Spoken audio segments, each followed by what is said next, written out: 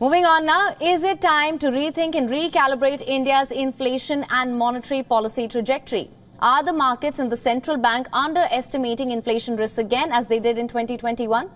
Well, inflation has been India's bane for decades, but economists expect the recent surge in price pressures to be transitory.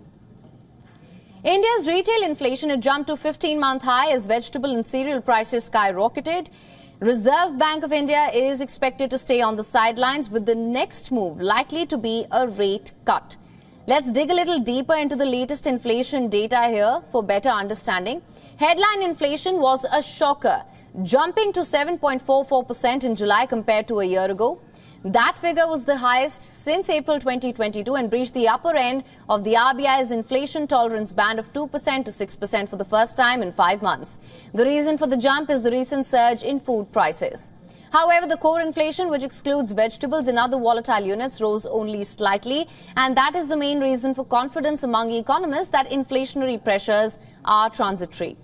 Broad expectations are that RBI has been proactive, and projections for the central bank to keep rates steady seem to be justified for now. Still, there are a few economists who warn that focus should remain on price pressures. Sakshi Gupta, the principal economist at HDFC Bank on retail inflation, said, I'm quoting here, "While this increase could be transitory, it's time to rethink the inflation trajectory, especially if food starts feeding into expectations and core inflation." Despite those diverging views on the inflation trajectory, the RBI, for its part, is forecast to keep rates steady. As I mentioned earlier, the next likely move is expected to be a rate cut.